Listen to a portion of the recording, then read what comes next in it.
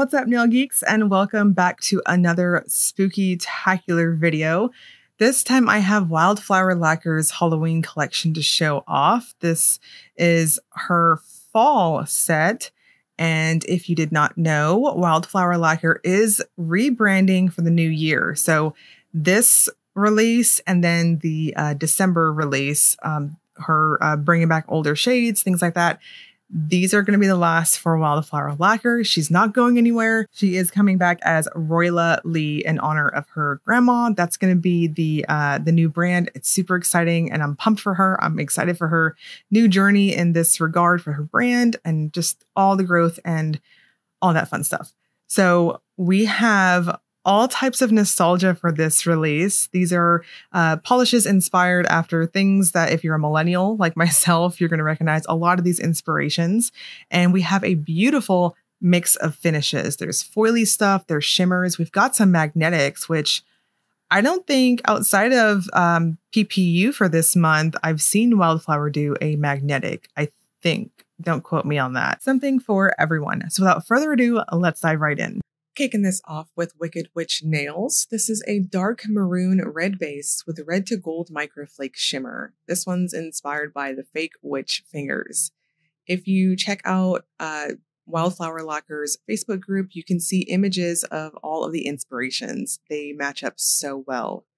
Wicked Witch Nails is what I would describe as being a somewhat foil type of finish.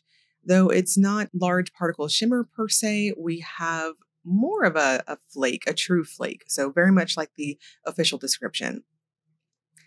I'm going to suggest 3 coats, a glitter smoothing top coat and a glossy top coat. 3 coats is going to maximize that red base the best. This is a deep, dark red, and it has a lovely gold shift to it at angles like on my macro shot. Frank Me Up with Party Favors is a bright pink base with subtle teal to purple to pink shifting shimmer. This one's inspired by, of course, Lisa Frank Halloween Party Favors. We have a creamy, smooth formula. This one applied very satisfying on the nail, and I'm going to suggest between 2 to 3 coats. Depending on the length of your free edge, how big or small your nails are, all of those factors is going to depend on whether or not you stop at 2 normal or 3 lighter to normal coats. I chose to take it up to 3 normal for me coats, and it was perfect. Again, I have very huge nails, so that's going to depend. It does dry down almost matte, so use a glossy top coat to maximize that shimmer. Caramel Apple Pop is described as a light tan base with gold to green to blue shifting shimmer and scattered red to gold microflake shimmer. This one's inspired by those Caramel Apple Pops candy. I recently got one in a PR package, and I was so bummed that my oldest came over and just snatched it right up. I'm going to have to go get a bag here pretty soon. Our Target is starting to put out Halloween stuff. Anyways, Caramel Apple Pop leaned heavily neutral against yours truly, so I think it's going to play up against your respective skin tone. To me, it's very much a true tan type of base, and then the shimmer just kind of warms it up. It's almost like an amped up office neutral. I'm going to suggest 3 coats and a glossy top coat, and it does dry down flat. Let's Watch Horror Movies is described as a smoky gray blue base with blue to purple shifting shimmer. This one's inspired by cozying up on the couch watching movies, one of my favorite things to do with my people in my house. So we have a Crelly type of formula. This starts off on the milky side, but it packs a very wonderful punch, if punches can be wonderful, that is, on that 3rd coat. If you don't mind a softer, truer, milkier type of finish, you can absolutely stop at the 2nd coat. Otherwise, you'll have a bit of a peekaboo effect with your smile line if you have a prominent free edge. So my recommendation, go up to that 3rd coat. This dries down flat. Be careful of over buildup because we have a true plumping formula, and finish with a glossy top coat. Sea Spot Scared is a light yellow base with red to gold microflake shimmer and hollow flakes. This one's inspired by Spot Books, and we have what I consider a foil finish going here. The base color to this is what I would describe as a true primary, nice and bright, sunny type of yellow. Now, what's going to give it that reddish type of lean, of course, is that wonderful microflake shimmer. There's an easy, almost reddish, copperish type of cast to it in normal lighting situations like what you see on the video here, and at angles it has a stronger type of shift, if that makes sense. Finish with a good glossy top coat because this will dry down very flat. Beanie Baby Boom is a white base with orange and black hollow glitters and scattered pink to aqua crystal flakes. We have another Crelly going on here. This one has a very Crelly base, meaning it's got a bit of a squish factor to it, and I wanted to maximize all those glitters on my nails. So I chose to go in quite light on my coats, and I went up to 3 of them. I think that's going to maximize that nice pond effect the best, and you'll see the glitters in between your coats, and you won't have much buildup. So take this one light, use a glitter smoothing top coat and a glossy top coat to seal everything up and give you that nice gel-like appearance, and you're good to go. This one's so clean looking, if that makes sense. Ghostface is a magnetic. This is described as a gray base with red to orange to gold magnetic pigment. This one's inspired by its namesake. Ghostface has a heavy type of formula to it, and it applies pretty dang opaque on the nail. I still went up to 3 coats on it because at first I was kind of taken aback with how opaque it was applying. So I was like, okay, I'm just going to take this slow and steady, and there's a certain type of thickness that I'm looking for. And so I found that that 3rd coat was the best. When you don't magnetize it, it's this very glowy type of coppery appearance. But of course, when we magnetize it, we've got this stark contrast, loads of movement after you gloss up your nails, and it's very, very shifty. So an easy shift over to gold at angles. Now this dried down incredibly flat, pretty much like a matte. So use a good glossy top coat to, again, maximize the movement on the magnetic pigment. The Headless Ghost is a deep blurple base with pink to gold shifting shimmer. This one's inspired by Goosebumps books, specifically the Headless Ghost. And we have a lush polish. This is straight jelly action, but it is incredibly opaque. Any little imperfection you're seeing on my nail there is just because I was swatching like a lot of polishes that day, and my falsies were like, no ma'am, we're done. So please note the polish itself is perfect. The Headless Ghost is opaque on that 2nd coat if you go in normal, but it does have a very thirsty dry down to it. So I chose to take it up to 3 coats. So your preference, whether or not you go to 2 or 3, this did stain my falsies. And I don't think photos are going to do this type of finish justice because the shimmer is fine particle and it's got a light type of gold shift at angles.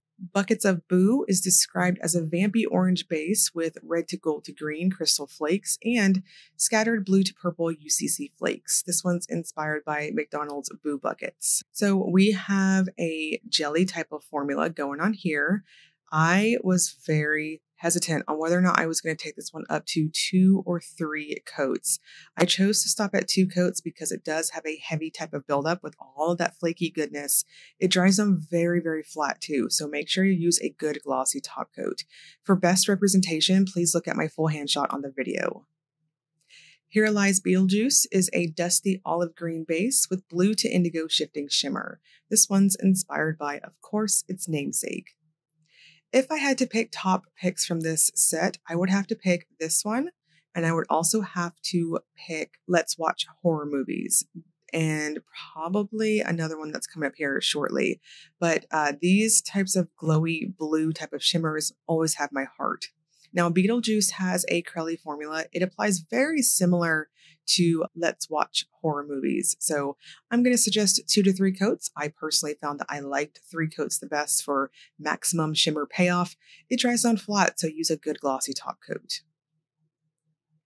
Speaking of that 3rd top pick, this is the next one. This is Can I Keep You? It's described as a clear base with pink to orange to gold to green shifting shimmer and subtle blue glow-in-the-dark effect. This one's inspired by Casper, of course. Now, this is what I would describe as a milky finish, a true milky finish. You're going to see a touch of your visible nail line if you have a free edge of any type as you build this up. It's very soft, almost what I would classify as a sheer finish.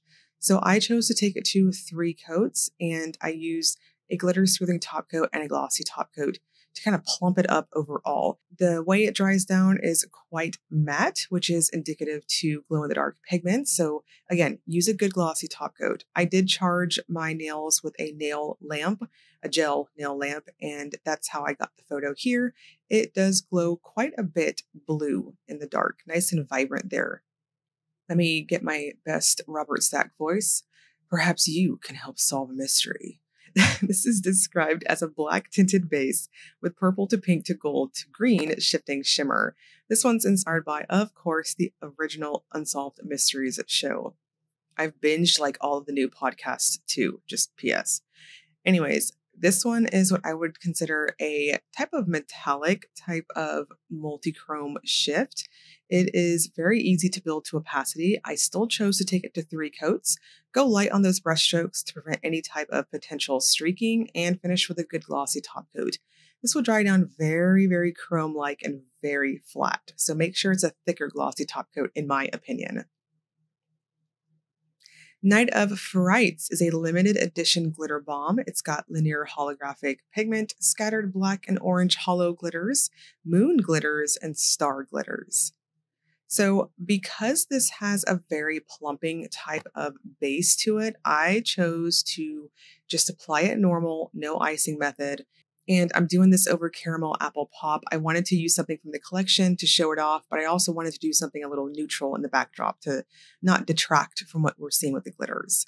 Now the moons and the stars, I didn't have to go fishing in the bottle, but I did have to pluck them up from the brush. And you'll want to do careful placement with these just in general to make everything nice and even. I'm a bit of a perfectionist when it comes to stuff like this. I prefer to do this. And that's also because I'm taking photos too. So I would recommend doing that. Just apply it normal to get all the small and medium types of glitters. And then those chonkier type of glitters are so worth it. Get them with a water marbling tool or a dotting tool like what I'm doing and just apply it straight to your nails. They did lay down pretty dang flat for my nails because I do have a very strong C curve and I didn't have anything poking up. Please note I did use a glitter smoothing top coat with my glossy top coat. Bat to the Bone is described as a shimmery gold to green shifting base with tiny bat glitters and glows in the dark. $6 of every bottle sold will be donated to batworld.org. I will link that in the description box below if you'd like more information. This is straight up sheer goodness. Of course, this is going to topper really well. And if you wanted to wear it solo, I'm going to suggest 3 really light coats. It's got a plumping factor to it and it's got a heavier type feel and it dries on quite matte, which again, indicative to a glow in the dark pigment. The bats themselves, when you get your bottle, at least for me, they did kind of sink down to the bottom a little bit, but I had no issues getting them to reconstitute throughout the bottle by just kind of hand mixing it. So keep your bottle upside down for maybe 5 minutes or so before you apply. Probably during your prep time, keep it upside down and I think you'll be just fine. The shimmer to this is quite strong. It's got an easy shift between that gold and green type effect. And again, I think this is going to be very versatile. Those bat glitters are going to give you some texture, so use a glitter smoothing top coat with it. And we're going to finish this up with the Will It Topper segment. This is where I use a black swatch stick to demonstrate if polishes have layering capabilities. Wicked Witch Nails works very well over black. I liked this very vampy type of look, and you can see just how much flakes are in it. Frank Me Up actually looks really cool over black. Personally, I would not topper it though. I really appreciated that unique base color. Caramel Apple Pop, same thing. I would not do this. It is too curly in my opinion. Let's Watch Horror Movies and Betelgeuse both work. Just be mindful of brush strokes because we've got so much shimmer. And Sea Spot Scared looks really cool over black, but the same thing. It's got those larger type of microflakes, so make sure you are going even on your coats, maybe even icing method. Baby Boom, I personally would not topper this one. It's too cute, if that makes sense by itself. Ghostface, you can see the stark contrast between the background and that magnetic pigment, but again, I personally would not. The Headless Ghost looks really cool over black. I think this is a really interesting way to wear it. Otherwise, I would do matchy match blues. Buckets of Boo is really stunning, truly, over black. I think you can get a little creative with this one with matchy match colors. Here Lies Betelgeuse is the same thing as Let's Watch Horror Movies, so same disclaimer there for streaking.